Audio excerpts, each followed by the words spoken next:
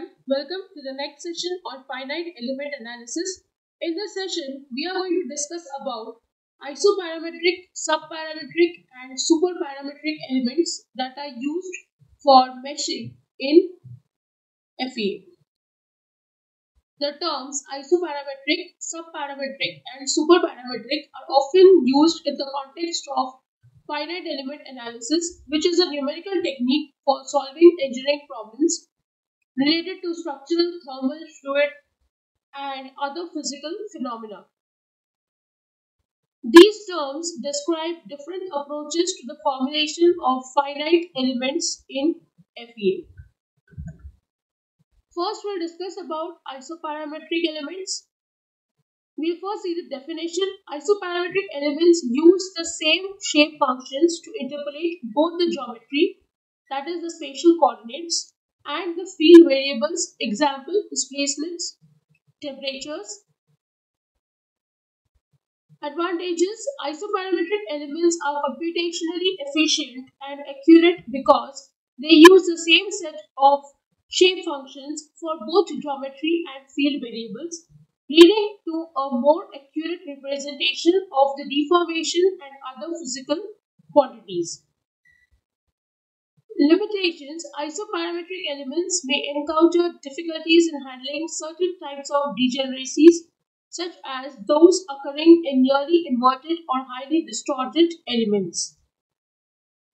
We have already seen these kind of isoparametric elements when we were discussing about quadrilaterals having 4 nodes wherein you have derived the shape function. So you can go through that same derivation. You will understand that it is also an isoparametric element. If you talk about this isoparametric element that you see in the figure, this is 8-noded isoparametric element. If you recollect, we have already done the derivation for 8-noded serendipity element in FEA. Here you can see that these dots indicate nodes used for defining geometry. So there are total 8 of them. Triangle represents the nodes used for defining displacements. So these are the nodes where you are going to figure out the displacement. So accordingly, you will have 8 shape functions for the same. And when you have 8 shape functions, you can calculate the displacements correspondingly at these points. So this is called as isoparametric element, where the number of nodes defining the geometry will be equal to the number of nodes defining the displacement. It is not necessarily always displacement. It could be displacement, temperature, or any other field variable. Next, we will talk about subparametric elements. Subparametric elements use different sets of shape functions for interpolating the geometry and the field variables. Advantages: subparametric elements can be more robust in handling certain types of element distortions or irregularities. They may be less sensitive to mesh distortions compared to isoparametric elements. Limitations: however, subparametric elements may sacrifice some computational efficiency and accuracy compared to isoparametric elements. Here you would know why it is compromising on the efficiency and the accuracy. The reason is you can see that these dots indicate the nodes for defining geometry, that is 8 of them, and triangle represents the nodes used for defining displacement. So displacement is defined only at 4 points. So you know only 4 shape functions and the rest 4 you do not know, because of which you will not be able to compute the displacement at all the points. So we would prefer using isoparametric elements in case of any analysis and not go for subparametric elements. Next, we will talk about superparametric elements. Definition: superparametric elements use more nodes for interpolating the field variables than for interpolating the geometry. In other words, they introduce additional nodes for the field variables.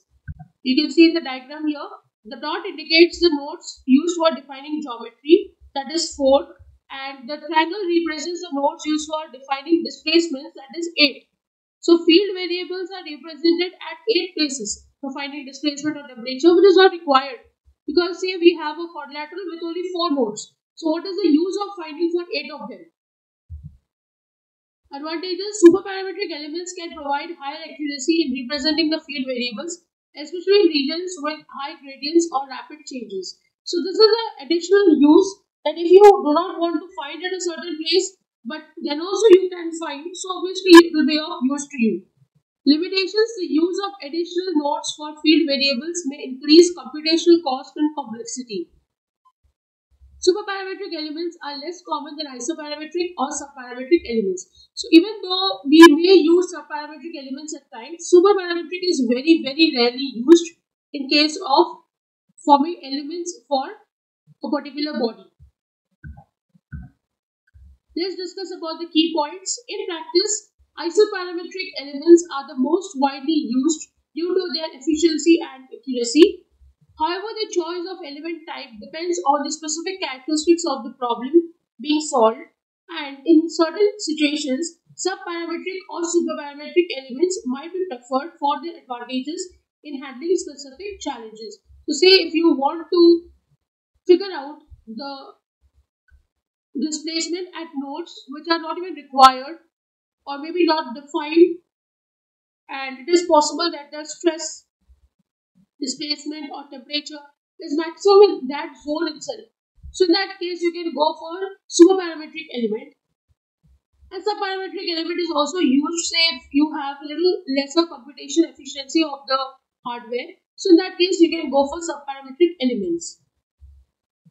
Otherwise, in most of the cases, isoparametric element is used because it is the balanced one between the sub and superparametric element. So with this, I end the session. I hope you have understood the concept of isoparametric, subparametric and superparametric elements used in FEA. If you have any doubts, please write to me in the comment section. Don't forget to like, share and subscribe to the channel. Hit the bell icon for latest video updates. See you in the next session. Thank you.